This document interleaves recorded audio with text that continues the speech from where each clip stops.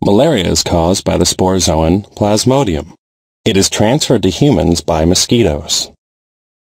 When an infected mosquito feeds, infected sporozoites move from her salivary glands into the human body. The bloodstream carries the sporozoites to the liver. Here, they reproduce asexually, and some develop into Merozoites. Rupture of a liver cell releases the Merozoites into blood, and they enter red blood cells. Inside a blood cell, Merozoites feed on hemoglobin and divide asexually.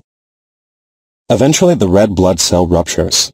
Merozoites and cell debris flow into the bloodstream.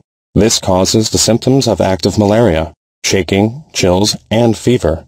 The released Merozoites infect more liver and blood cells, continuing the infection.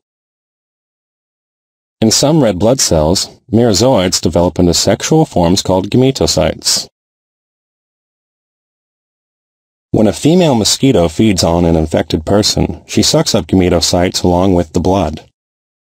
Inside the mosquito's gut, the gametocytes mature into gametes. Fertilization forms zygotes that develop into sporozoites.